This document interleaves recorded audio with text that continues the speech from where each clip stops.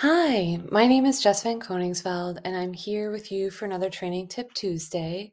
And today I wanted to chat with you about carrier training, how to help your cat feel comfortable in their carrier, which is really helpful if you need to take your cat to the vet or, go anywhere.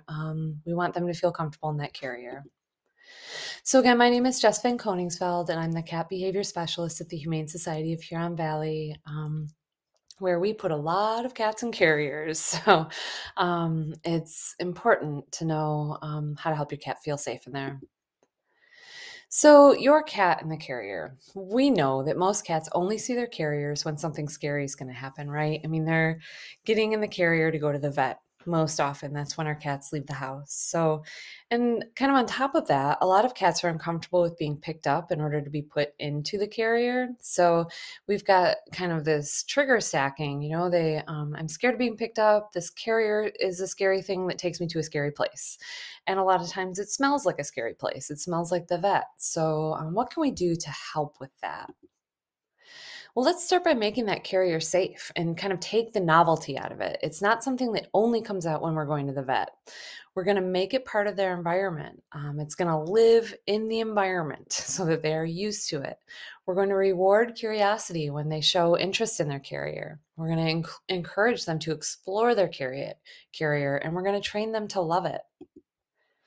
We can start by leaving the carrier out in a safe, comfortable communal space and to make it appealing. That means it kind of lives in the space in your home that you spend time in, much like a dog crate could. We're going to put a bed or a familiar smelling blanket or a towel on the carrier and just leave it in a space that's occupied by caregivers and their favorite things. That way, it's just part of life. It's there. I can sleep in it if I want. I can check it out if I want. It's just there. It's not something hiding in the basement that only comes out to take me to scary places. You can also try and leave use Feel Away spray and spray towels that are in the carrier or put a Feel Away diffuser nearby. That can help as well. This is just a picture of my cat's carrier in the cat corner of my living room. It's one of the carriers I use. I have a cat that really likes this particular kind of carrier, so hers is out all the time. Her food's not always there. This is a dog safe area, so that's kind of part of her living space in the living room. So we're going to reward for courage and curiosity. Basically, that means if your cat walks near the carrier, we're going to give you a reward. You walked near it. That's amazing. Let's reward you for it. We're just going to continue to reward over and over again for any interest in the carrier. If you walk by it, if you look at it, depending on how fearful you are of it, we're going to reward anytime you show some interest in that carrier. We're going to encourage them to explore the carrier. We can feed them in their carrier. We can leave treats in there kind of at all times. We can put catnip in there. Anything to encourage them to go into the carrier, to explore it and kind of get used to it, and for it to become kind of this, no longer is it this novel, scary thing. It's just part of my environment. There's food in there. It's kind of cool. I like hanging out in there. We can also clicker train our cats to go into the carrier. Mark and reward the behavior. It starts by taking the top off. That's the best way to kind of get going on that. Take that top off of there.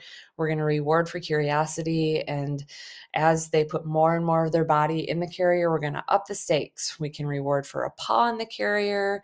We can reward for any exploration into the carrier. And once they're fully into the carrier, you can try those steps with the top on.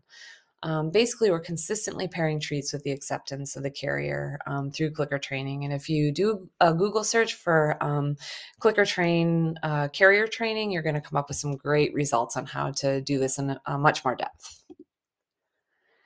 So we know that if our cat can become more comfortable with the carrier, it can help with vet visits. But even if we've done all this work to make the carrier feel safe and feel like part of the environment, they're used to going in there because there's food and treats in there.